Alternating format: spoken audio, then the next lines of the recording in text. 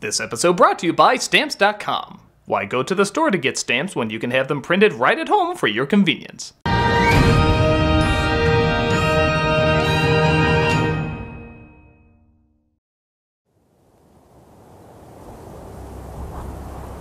My son, you do not remember me. I am your father. You must have many questions. Here in this fortress of solitude, we may find the answers together. Even though you have been raised as a human being, you are not one of them. They can be a great people if they wish to be. They only lack the light to show them the way. For this reason, above all, the capacity for good, I have sent them you, my son. You will be Superman. I'm Supergirl. Oh, sorry, give me a second. Okay, you come from a beehive of hippies. What? Your nemesis is a magical witch named Selena. That's some bullshit. And your big fight scenes are with an invisible monster, construction equipment, and a bumper car. Are you high? No, but I'm thinking about starting. And you should too.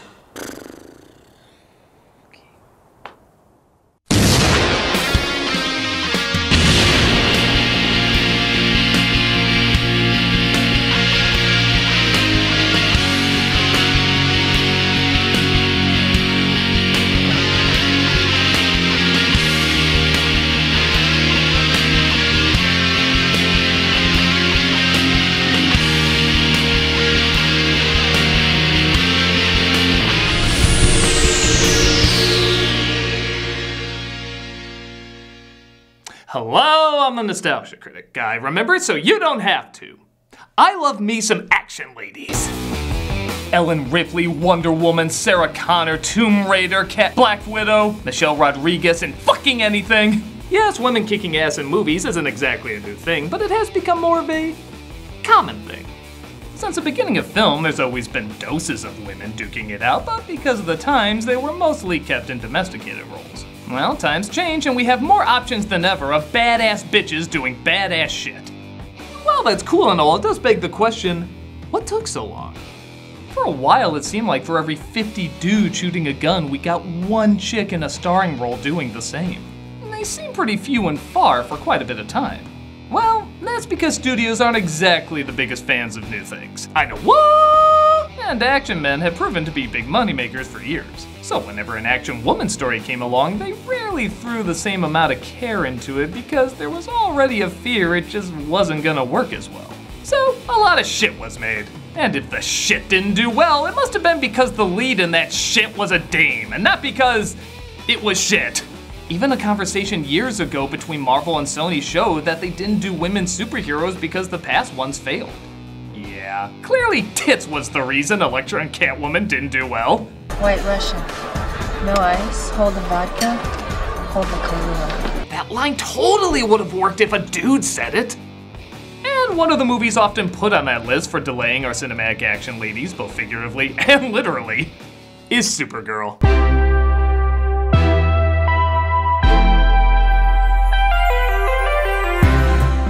In 1984, after the success of Superman's 3-ish hits, Supergirl had a budget of $35 million and made back only $14 million.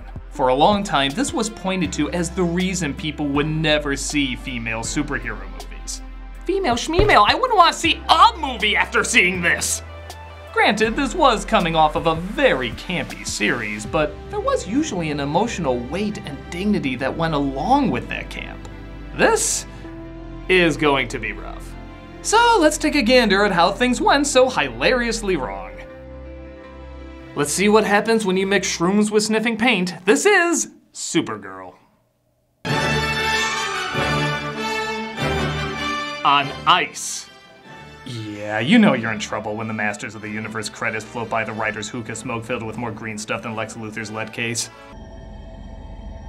We're shown what the rockbiter shits out after eating coal, as a whole Kryptonian race lives in this IKEA beehive developed by a character played by Peter O'Toole. It's a fancy shadow of the real thing, which is the most we can hope for on this lonely old rock. There, well, Brando got respect playing this kind of part. What's my character's name? Zoltar. I'm screwed. Greetings. Hello, Kara. Hello to you. It's nice to finally know what a college safe space looks like. Zoltar is friends with Kara, played by Helen Slater, and she loves to marvel at his latest inventions while also longing to venture to Earth where her cousin Superman is. Did you not study six-dimensional geometry at school? I know the equations. I just can't see them in my head. Most great artists find mathematics troublesome, Kara. Chicks and math, right? This will go over great today.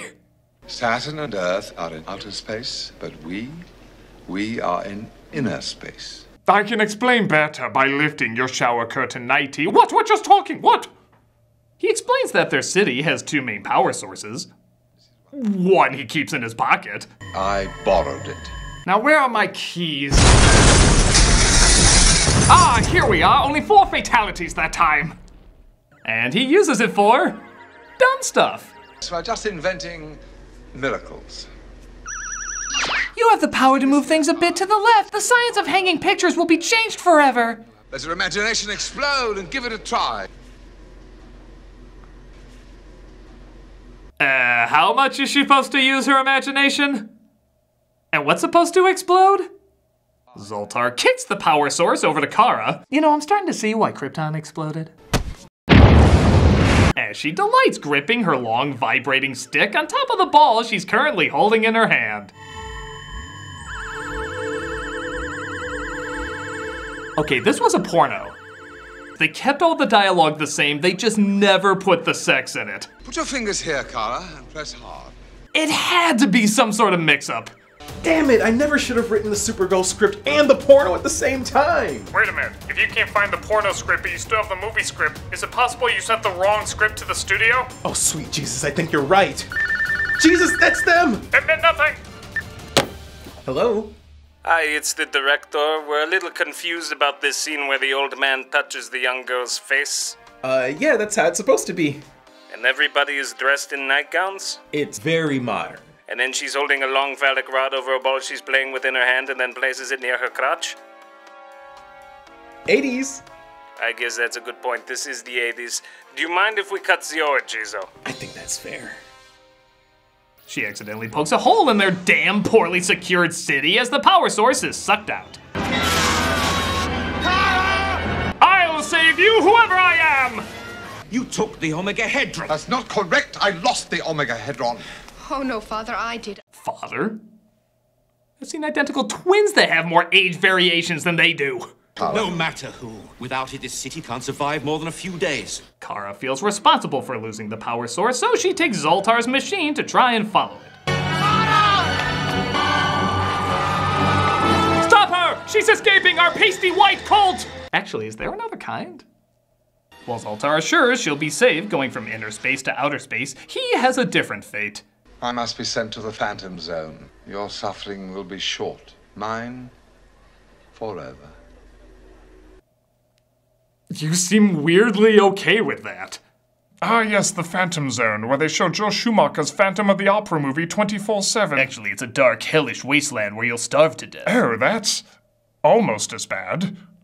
Meanwhile, on Earth, Faye Dunaway plays Madame Selena, a stuck-up villain who enjoys taking picnics with her lover Nigel, played by Peter Cook.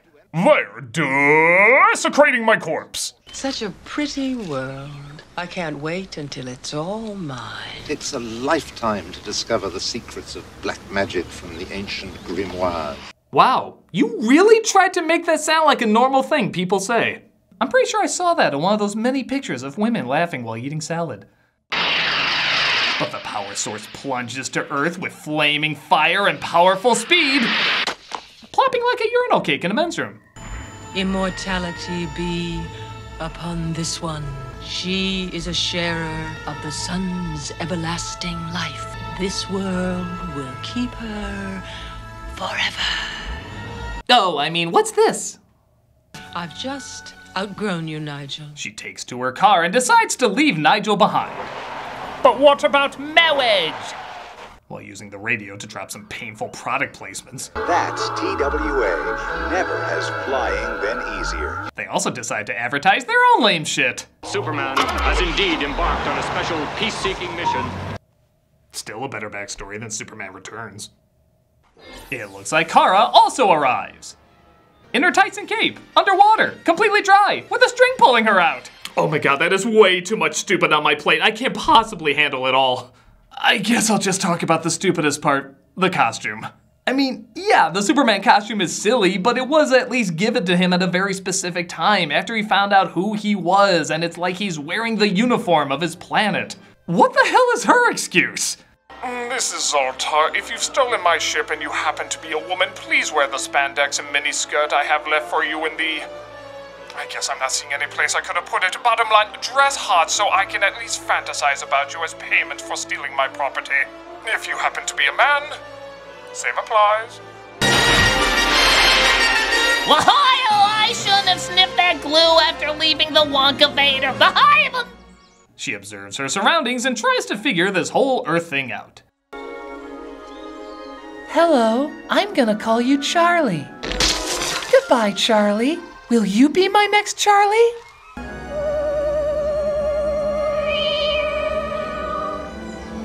Oh, so her death vision does the exact opposite of death vision. God, this is gonna be so lame!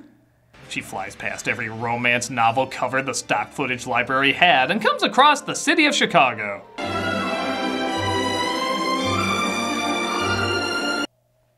But the poster says she's in New York, flying out of Lady Liberty's armpit and into our hearts. You know what, fine, Chicago doesn't need you, superhero movie. We have the Dark Knight and... Dark Knight's really good! She drops by the city and discovers two scumbags played by Matt Frewer and Stacy Keach. Yeah, this movie's weird enough to put them together. Check out the view from back here, Eduardo. Stop that. I only let father-teacher figure stroke me. We're out looking for a good time, and you just won the brass ring, baby. Why are you doing this? It's just the way we are. All A&W employees are grab happy. On account we never get laid because we're A&W employees.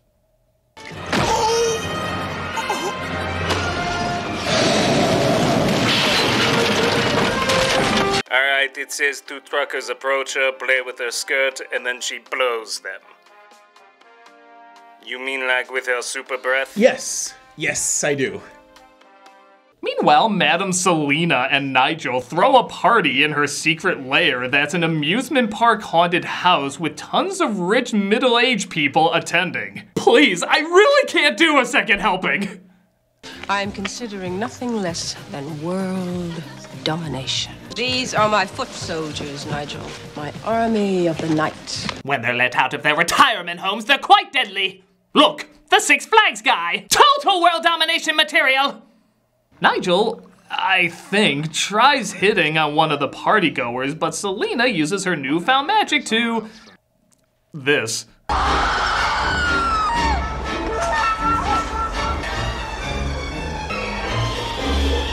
Then the witch turns the lady upside down, spreads her legs, and has her spinning while her dress falls over her head.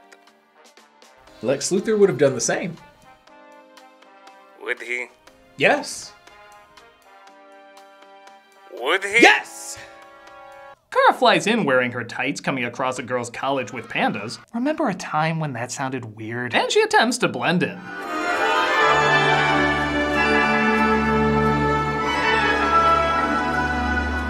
How Brando had to spend years training his son how to use his powers, and here it's like, walk behind a tree and one of our first year effects students will take over. Geez, another barfing new student. They're really scraping the bottom of the barrel these days. Consider yourself a bitch! So she applies for the school, almost as if she's totally forgotten the power source for her entire species is at stake. Without it, this city can't survive more than a few days. Yeah, I took my time flying around, looking at horses. I even applied for a few classes while I was there. And that's why I'm talking to your tombstone. I have never before in my life laid eyes on you, have I, young lady? No, sir, I'm new here. Well, obviously you're new here if I've never laid eyes on you before. Is it really that weird you don't recognize a student at your giant university? I know every girl and their feet here. You're just not ringing any bells. She says her name is Linda Lee, and she quickly writes up a recommendation letter from her cousin Clark Kent. Oh, and get this, Nigel just happens to teach there. An orphan? We don't expect to be treated any differently on that account, Miss Lee. One way or another, we're all alone on this miserable little planet. Isn't that what Leonard Maltin said in the description of this movie? She's accepted into A&W Presents College as she's introduced to her roommate, Lucy Lane. Why, you wouldn't be related to? Your sister. Lois. Ah, yes, that's the one. What a coincidence! I'm Lex Luthor's second uncle from Metropolis. Nigel is Perry White's chemistry teacher from Smallville. And Selena is Otis's dominatrix from Eagle River. Eagle River? So who's your cousin? Clark Kent. Clark Kent's your cousin? You're putting me on. You know him? Do I know him? Am I the thought-out gene splicing of Michael Sheen and Gollum? Do you know him? Superman? My sister's got something going with the big guy. Yep, that's as close to a Christopher Reeve cameo as you're gonna get. A real hunk.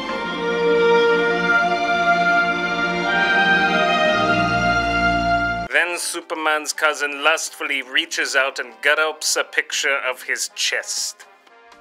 Okay, I'll tell you the truth. Oh, that scene's fine. It is. Yeah, there's actually a comic where they talk about marrying each other despite being cousins. Ew. What? I mean, ew. Yeah, ew. So while Kara tries to figure bras out... Anyways, I could ask him to... What are you doing? Oh, nothing. Nothing. Madame Sabrina tries out a love spell on the college landscaper named Ethan, played by Hart Bachner. Take a spider off his web. Okay, did that spider scream? Off his web. There'd be a lot less dead spiders in the world if they could make cuddly little sounds like that. Oh, God, no! Please, Jesus, think of my kids! Oh, thank you, sir.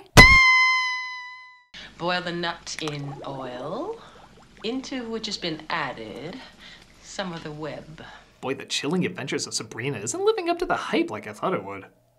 Ethan reaches the house of Mad Madam Dim as she sneaks him the potion to see if it works. You know, I thought we might get to know each other a little more before we dig in and talk real turkey. Like they say, MILF, it does a body good.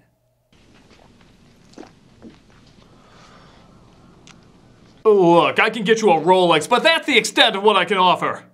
He gets lightheaded though and panics, running away. Selena uses her magic mirror, because superheroes and fairy tales are the same thing, and he stumbles across to where Linda is about to have lunch. Thank you very much. You're welcome. Oh look, they couldn't get Superman, so they got Jimmy Olsen, the person you most like to see Superman punch. Thanks for inviting me, Lucy. I'm glad you could come, Jimmy. Well, I was the only original cast member you could afford. But Selena tries using magic to grab Ethan and bring him back. Maybe if I show it my butt, that'll help.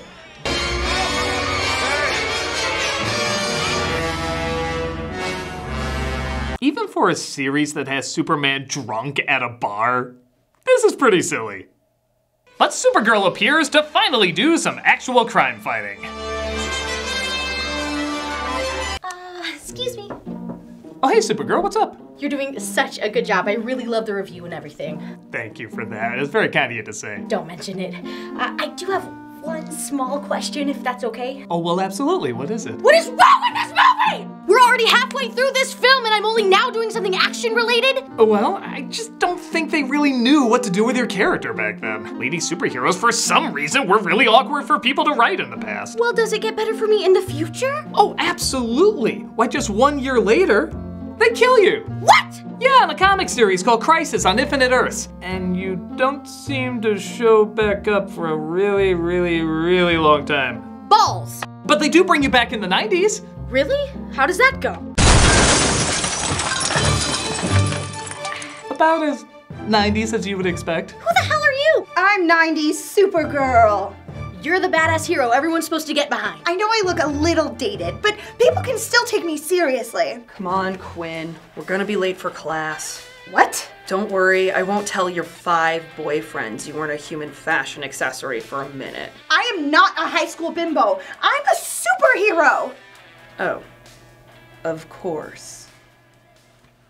Anyway, Anyway, even though my outfit is like a little distracting, doesn't make me any less... Okay, Lola, if you want to defeat the main team, you have to distract them with your feminine wiles. Dude, I am not a sexy cartoon bunny, I am a superhero! Oh, of course. You see, you're gonna be timeless. Want to hear about the time you dated a horse? No! Twice.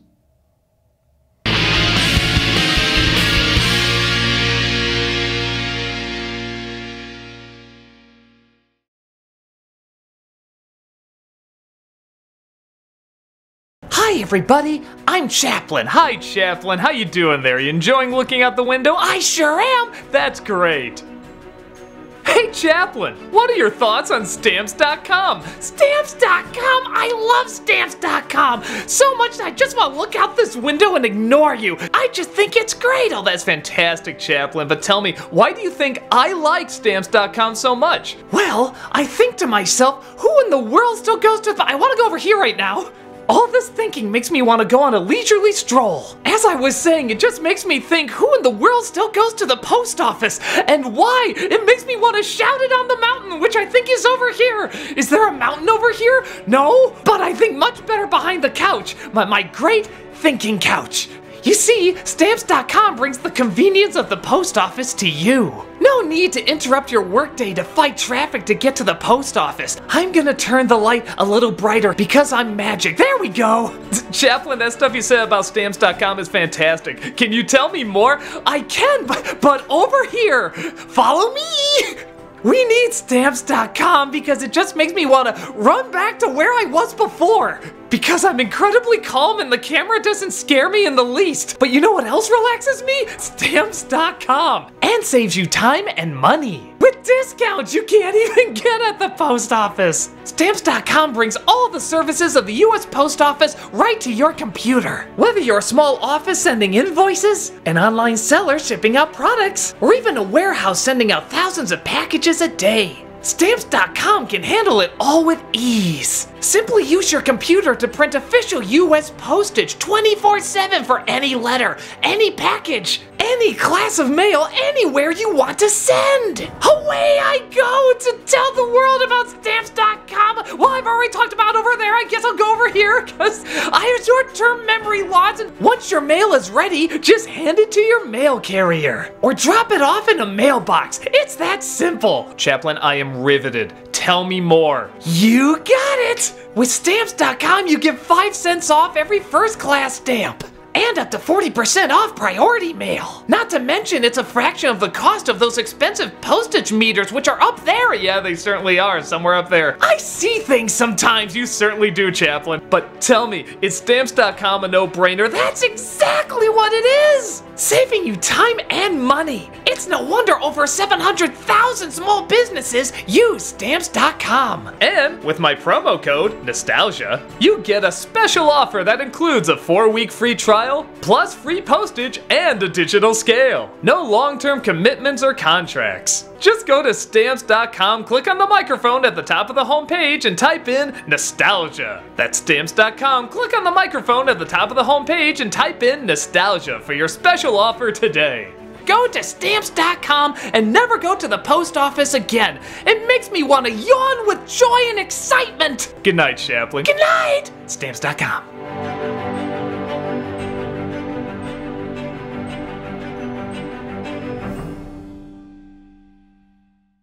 Hey, you can see us at C2E2 in Chicago, Illinois, February 28th to March 1st, booth 102. We have 2 panels this year, a Channel Awesome panel Sunday at 3:15, and a Movies Everybody Disagrees With You on panel Friday at 6:45. But if you can't make either of those, drop by booth 102 to say hi. You can also see us at Midwest Gaming Classic in Milwaukee, Wisconsin, April 3rd to the 5th. We'll have a booth and panels there as well. Drop on by and say hello, we'd love to see you guys there. Also, don't forget to check us out on Twitch, Monday through Saturday. Playing a lot of games, telling a lot of jokes, and having a lot of fun. Hope to see you there.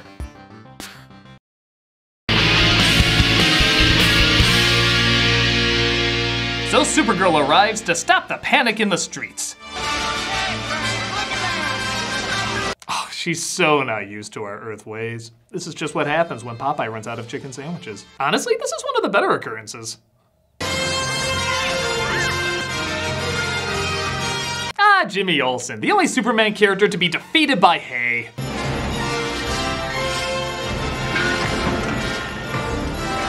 I'll save you from this live-action Donald Duck cartoon!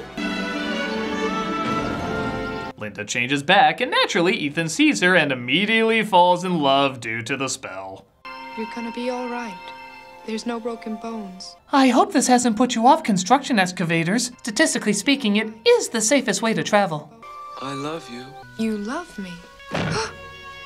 With all my heart forever. Linda, Boopy, I'm your white knight. Bird of free and careless wing was I through many a smiling spring. The cold repulse, the look askance, the lightning of love's angry glad stay. Yeah, love apparently also ups your vocabulary to Malkovich levels. To my own proclivities are often lamented fact. Meanwhile, Selena and Clyde start to put together that Supergirl must be one of Nigel's students. I worry about everything. It's my job, Stan. Back. Oh, come on now. She's just a teenager.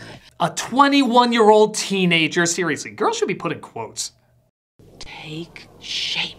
She unleashes an evil creature called the Shadow to track her down and destroy her. Fool, motherfucker. Oh, wait, is this Supergirl? Oh, hell no. I'm going after the Stranger Things kid. As Linda starts to realize she kinda likes being violated and even practices kissing in the mirror. Fun fact, that's how Jared Leto wishes kissing worked. The monster finds her and attacks. And of course, to save on money, the monster is invisible. Are you telling me they didn't do enough A&W shoutouts to afford a monster that isn't just air? Jesus, what a bunch of cheapskates! By the way, this episode is brought to you by No! She takes a lamppost into the sky, gets it struck by lightning, and uses the electricity to kill the monster. Like they teach you in school. Every time! Send a man to do a woman's job, and that's what you get. You have no idea if that monster's a male. I'm insulted. I love how the head of the dorm sees her in the costume and tells her to go back into uniform, which just confirms changing her hair color really doesn't disguise her at all. Get out of that ridiculous costume. Yes, ma'am. And cover your legs. Yes, ma'am. Next you'll be telling me the removal of clothes doesn't camouflage He-Man. You know what you're both missing. That's better. Linda locates where Selena is, but unfortunately, Ethan locates Linda, still under the love spell. Lovely Linda Lee. These roses pale beside thee. Well, thank you, but And sweet chocolates for my sweet Linda. Man, the third season of You looks surprisingly heartwarming. Please? Well, all right, but just for a minute. I suppose stopping a satanic mistress of the black arts can be put aside for flirting. This whole movie is based on me putting things off, you know. Her soft caress did at once renew the beating of his broken heart. Are you crazy? Marry me? Oh, I love a romance based on a person's complete absence of free will. What a touching scene. Oh, right, there's like a ton of lives to save, but boys! Selena places Ethan in the world's fucking weirdest bumper cars and performs a one-woman chorus line. Supergirl encages her, though, and gets Ethan to safety.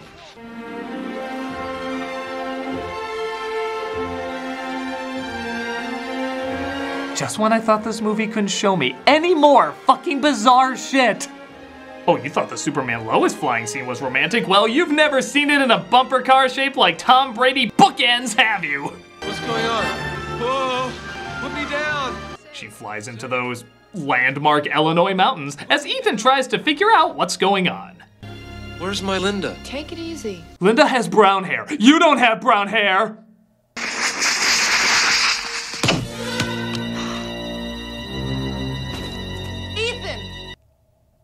You know, it's like they took a promising idea and then throughout the whole thing went... Meanwhile, Selena calls upon Nigel's talents in black magic to try and get Ethan back, in a sequence that, well, defies explanation, honestly.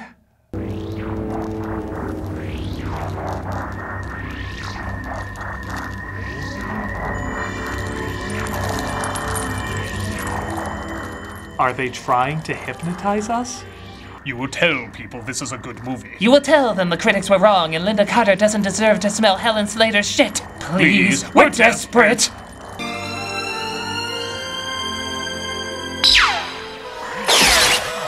Well, John Waters just wished upon a star. Oh my God. I get the restraints around his arms, but why the multitude around his crotch? Was Nigel like, I've seen you Weinstein many a young man, this one is mine? I've been waiting 3 hours for you to kiss me. Wait, what? Selena steals Nigel's rod. No, the other one. There you go. And uses the combined powers to create her own evil fortress in town. So long, Chicago. Still doing nothing cool with you. Boy, those cars are driving fast. I will destroy the Power Rangers, or my name isn't Selena Repulsa. Supergirl crashes through the window, and by crash I mean politely opens, as Selena entraps her in an invisible wall. Why don't you make everything invisible? Look, an invisible dragon. Beware, my invisible army. Look, Margot Kidder, she's invisible. She sends Supergirl flying through space. Hey, you! No, forget it. As she's sent to the Phantom Zone, where her powers disappear. About as graceful as how she usually flies. Oh, this rock has my blood in it. Wait, my blood is my blood!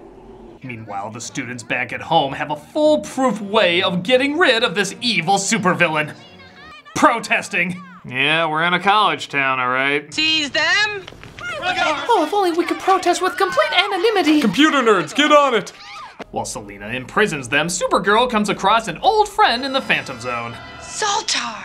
Squirt. Zoltar, it's me. It's Kara. Squirt. Then the young woman covered in goo approaches her touchy-feely mentor and is told to open her mouth and receive a squirt. Why haven't you fired me yet? I'm not the smart person. Now back to the scene where a man's genitals are chained to a bed. Zoltar discusses the one way out, as of course, it's incredibly dangerous and they'll only have one shot at it. Selena watches their attempt on her magic mirror. Higher, girl! Higher! Come with me.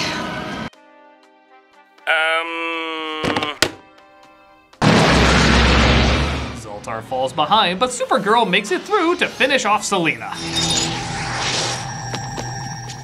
You've had your fun, Selena. The game is finished. Back to the Phantom Zone. That was too easy. No, she instead uses her powers to mildly annoy her to death. Oh, if only I could fly. I can fly!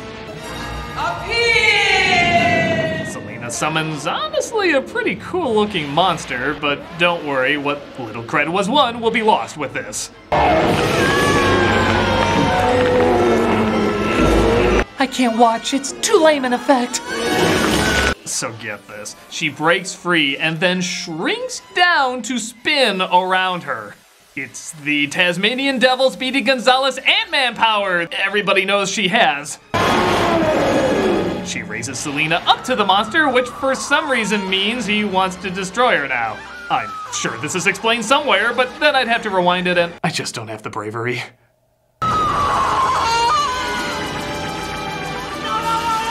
Hey, come on! You're the genie! You're the genie! The day is saved, the power source is returned, and I guess this was a thing. Any super property where Jimmy gets laid is wrong, ugly, and wrong. Goodbye, Linda. Wow, she flew right through my brain. Hey, am I still under that spell or what? Who cares? Off to stop Batman. She goes back to inner space, presumably using the power source, and we're done. That's it. Yeah, where Superman had a nice epilogue that took its time, this is Supergirl humming her theme song underwater. And that was one of the dumbest things I've ever seen in my life. Yeah, as much as I've crapped on it, it truly is one of those films that's so bad, it's a ton of fun. The choices made are so weird and baffling, and the inconsistencies in everything from story to acting to effects is part of what makes it a surreal joy. I do kind of feel bad, as this director has done plenty of good things, and even those actors are clearly trying. They do have unique deliveries that stand out, and maybe in a more focused production, they could have brought a lot of charm out of these characters. But as written, they're laughably bad. But at least they are enjoyable in their own bizarre way. If you're on the lookout for campy madness that has no idea what it wants to be or how it wants to be, then look up in the sky. It's a turd, it's a pain, it's Supergirl. So that's it? Outside of comics, I won't be remembered for anything other than being a campy joke? Well, you never know. Maybe the future has something good in store. Hello? Supergirl! Long time no you. I thought we agreed you've ruined my life enough. It's alright, they're giving me another chance to turn it all around. Really? Get this. You're gonna have your own live-action show! What? That's amazing! With musical numbers, a lot of goofy humor, and some of the actors from the original movie. What? Oh, and we're also giving you a cartoon show called DC Superhero Girls, where you all go to a super high school full of girls. Seriously? Oh, and another show called Justice League Action, where we make you look like Betty Boop if she were an anime character. Stop! I've had it! I'm done with this! I've been through every crazy reboot, retool, and revamp that you can destroy. Okay, I am a complicated character that deserves a little dignity and a little respect. You think any of those shows are gonna show me that kind of courtesy? Well, if you don't do it, we'll just find another Supergirl. Oh, fine! Get whoever you want! I'm not falling for it again, mister! There's no way that you can make a critical and crowd-pleasing hit with Supergirl, Justice League Action, and DC Superhero Girls are critical, crowd-pleasing hits. With their smart writing, great sense of humor, and surprising respect for their characters, only a fool would have passed on these projects. That seems very specific, but that's what they're paying me to say. Want to hear about the time you became a saleswoman for Radio Shack? Beep. Squirt. Squirt. Hey, Doug Walker here. AIDS Foundation Houston is this week's charity shoutout.